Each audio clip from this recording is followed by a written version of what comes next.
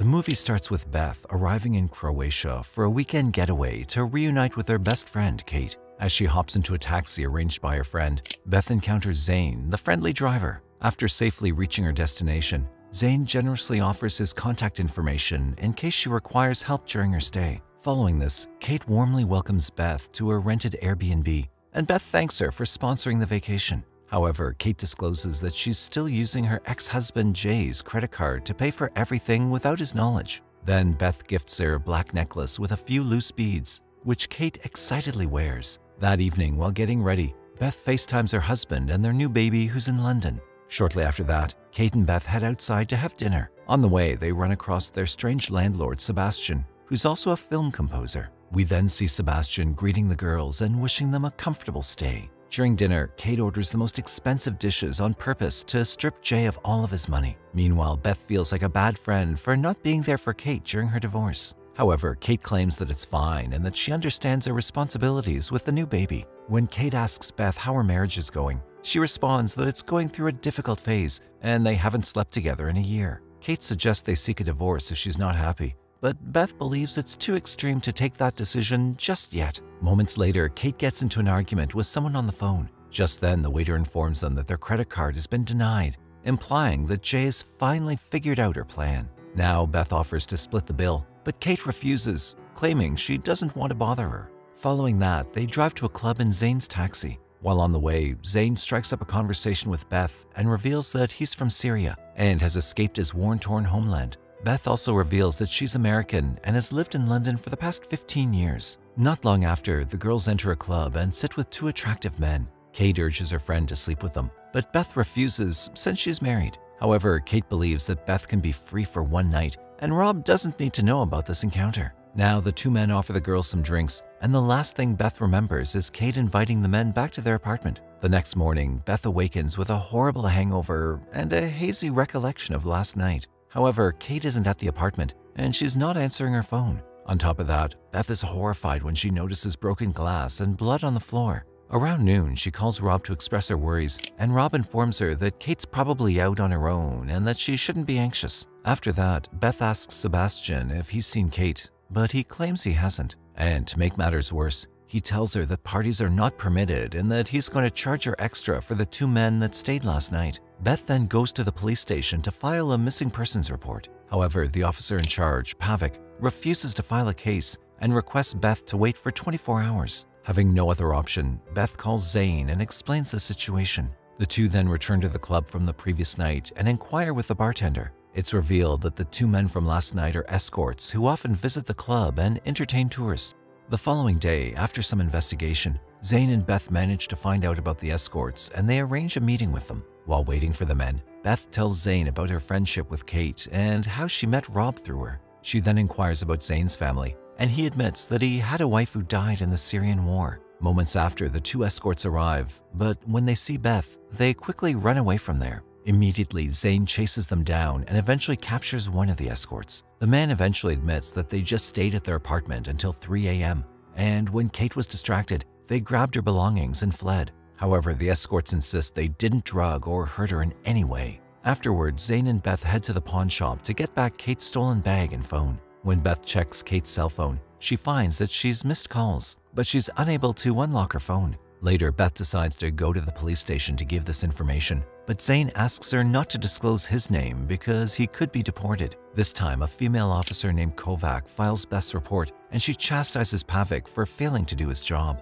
Beth doesn't tell them about the phone, but she does tell them about the bag and the names of the escorts. Kovac wonders if Beth was mistreated, so she orders a medical checkup for her, with the results anticipated within 24 hours. Upon returning from the hospital, Beth contacts Kate's ex-husband Jay and informs him of the situation. However, Jay isn't worried since he thinks Kate is dramatic and only wants attention. He admits that he hasn't spoken to Kate in months and that all communication must go through their attorneys. This makes Beth wonder with whom Kate was arguing during dinner. Now, when Beth returns to her apartment, she discovers Sebastian collecting their belongings because it's past checkout time and the new tenants are on their way. When she admits that Kate's still missing and she isn't leaving now, Sebastian gives her a discounted room on the ground floor of his house. Around midnight, Beth awakens to the sound of the music being played by Sebastian. As she walks upstairs, Sebastian invites her to dinner, but Beth declines and says she'll go outside. Later, on her way to dinner with Zane, Rob arrives unexpectedly, having left their kid with a babysitter.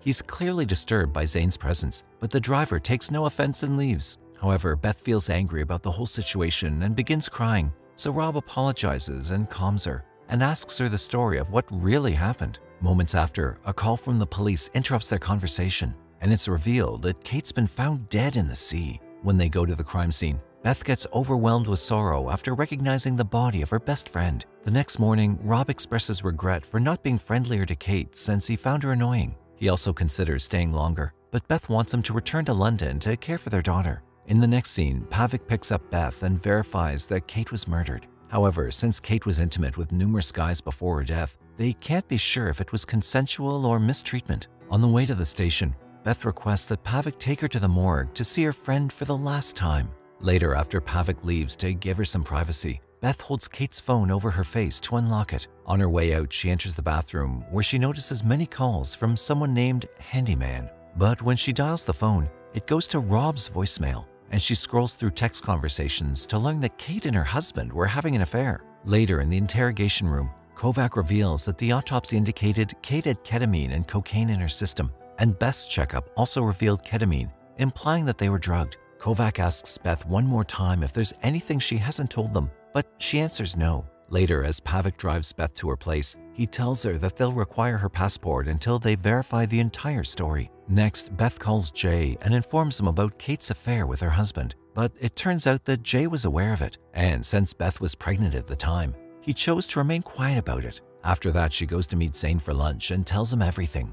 After hearing the story, Zane speculates that Kate may have slipped something into her own drink so that she would have slept with another man, prompting Rob to leave her. When Beth gets back to her apartment, she calls Rob angrily to confront him about the affair. Rob initially denies the claim, but after a few more details, he gives in and apologizes to his wife. Now, Rob begs her to return home, but Beth says she can't do it because the police have her passport and they'll have all the evidence they need to prosecute her if they find out about the affair. The following day, Beth is arrested and questioned about her relationship with Zane. The cops inform her that Zane's a member of an Albanian gang engaged in a variety of illicit crimes, including human trafficking. The authorities believe Zane murdered Kate on Beth's orders because of her and Rob's affair. Later, Beth's lawyer arrives and hands her a car instructing her to call her before saying or doing anything else. When Beth goes to her room, she finds Zane waiting for her, so she confronts him with the police allegations. Zane reveals that he once helped the son of an Albanian mob boss who later helped him in fleeing the country and getting a visa in Croatia. After he leaves, Beth wonders how the cops learned about the affair and recalls Pavic giving Sebastian his card. Moments later, she discovers a hidden camera in her mirror and begins to snoop around. However, Sebastian interrupts her in the process, and while he's distracted, she steals a key from his ring. Later, when he leaves, Beth enters his recording studio and sees cameras in every room where he's spying on the guests.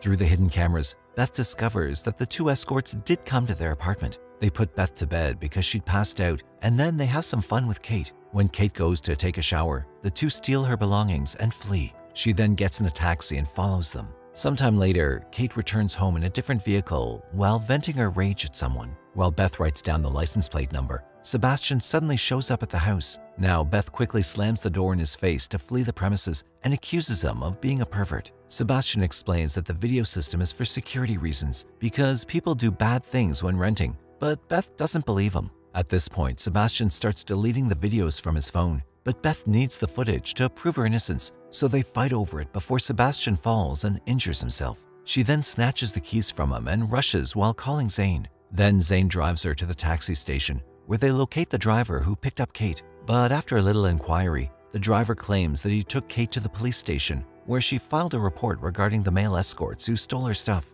Beth can't understand why the police wouldn't tell her about this when she first reported Kate missing. Just then, the cops arrive to arrest Beth, and she notices that Officer Pavic is driving the same car she saw drop off Kate in the footage. Finally, Beth concludes that Pavic is the one who murdered Kate and runs away from there. Sometime later, Pavic eventually catches up with Beth on a rooftop. Beth accuses him of murdering her best friend, but Pavic claims Kate was a slut and then tries to attack her. The two struggle for a while, and soon Pavic loses his footing and falls to his death. Meanwhile, Kovac observes this, and later she formally apologizes to Beth for not believing in her. The cops also discover video evidence that Pavic drove Kate home. They even find a video of a man beating Kate on the walkway before pushing her into the water. The police assume that maybe Kate turned down Pavik's advances and he killed her as a result. It turns out that Pavik had previously been accused of sexual misconduct, but the allegations were ultimately withdrawn against him. Having been cleared of all charges, Beth goes back to her life in London. The scene then shifts to days later,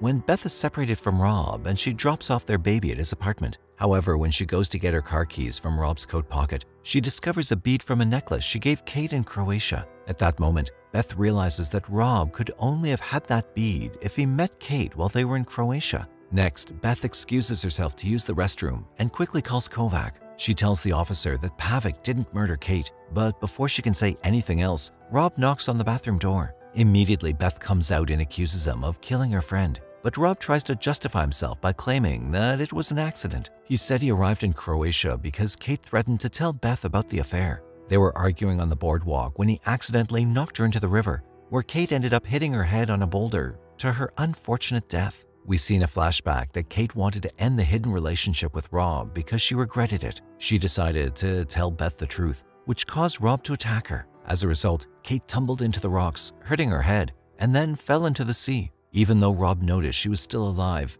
he let her drown in the water. In the present, Rob begs Beth not to tell the cops because the matter's been closed. However, it's too late because Beth has been on the call with Kovac the entire time, who heard everything. Now, Rob tries to take the phone from her angrily, but Beth hits him and grabs her baby. Finally, the film concludes with Beth fleeing the house with the baby as police cars arrive to arrest Rob.